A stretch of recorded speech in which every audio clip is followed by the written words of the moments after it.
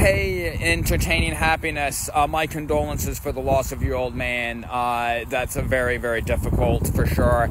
Your question is, what mindset helped me moving into the second year without him?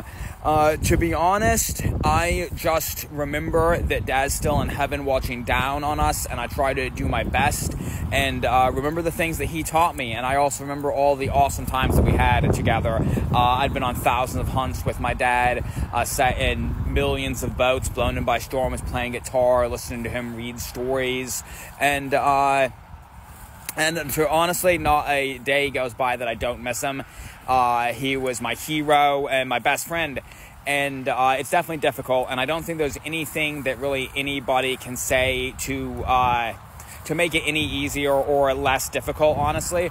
But I just try to remember all those good times that we had. Lots of, solid, epic memories, and memories I wouldn't trade for the world, honestly.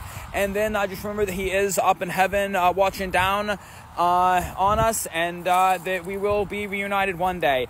Stay strong, entertaining happiness, and again, my condolences, and God bless.